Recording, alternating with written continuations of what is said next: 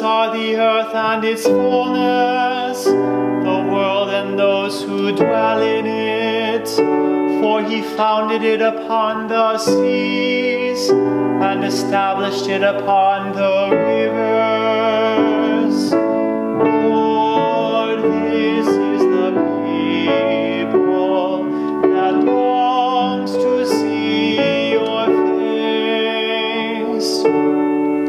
Who can ascend the mountain of the Lord, or who may stand in his holy place? One whose hands are sinless, whose heart is clean, who desires not what is vain.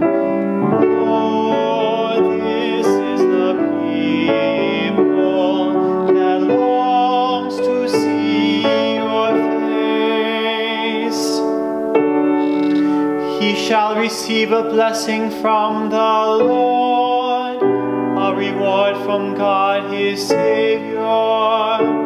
Such is the race that seeks him, that seeks the face of God of Jacob.